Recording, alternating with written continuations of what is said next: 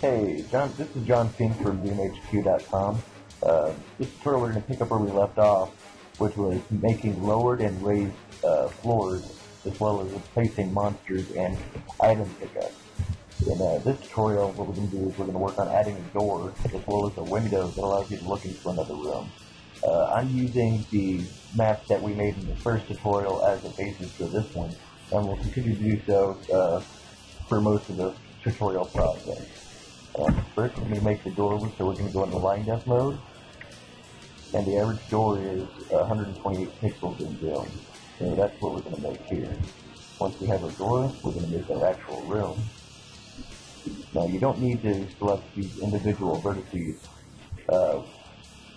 when you're passing through. They will automatically stitch in when you pass over them. There's some everything. I'm just going to create a second one here. I have our window and connect the two together like so. Okay. Now the only thing here is you notice these little nubs on the line depth. You typically want them to be facing into the room, especially anything that needs to be activated, like a switch or a door. The nub represents the front of the line depth, and so typically you always want it to be inside the room, facing the stairway possible, so they can actually activate the line depth. Once we've got it, you'll press F, and then it'll flip it once you have it selected. With that done, we're going to go to the sector mode by hitting F. You select the door sector and give it a tag of 1. Okay, with that done, we're going to go back into line depth mode. We're going to select our two sides, and we're going to give them we're going to set them as lower unpeg, which tells the game to draw the textures from the floor to the ceiling, as well as it keeps the texture from scrolling when the door is open and closed. Without it being set, when the door opens and closes, the texture will scroll along with the door. Set the sides for track. Okay, we got that. Now we're going to select the door side depth, line depth itself, and we're going to assign the upper texture a door, and we're going to set its action. In this case, we're using door, and we're going to use door raise. We're going to set the texture sector to 1, so it links up with this door sector that we made.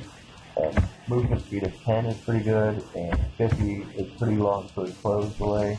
The light tag doesn't need to be changed. That'll be fine where it is. We're going to set the action to repeatable, so the door can be opened many times, and we're going to set it to when the player presses U.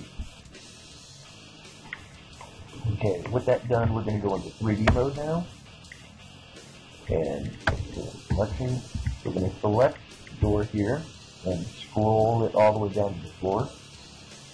So with that done, you can hit C to clear the selection, and we can select the floor and raise it a little.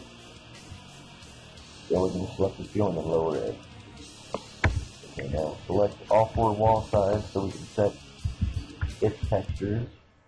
I guess you wouldn't really need to set the textures for the inside of the room, because it's not likely that anybody would go in there.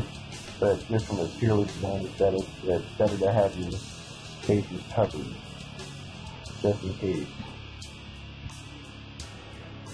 Okay, now with that done, let's go ahead and watch it and see what she looks like.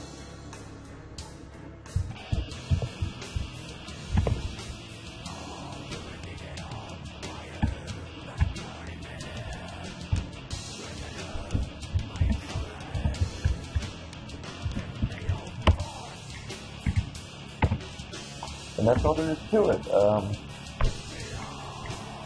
Come back next time for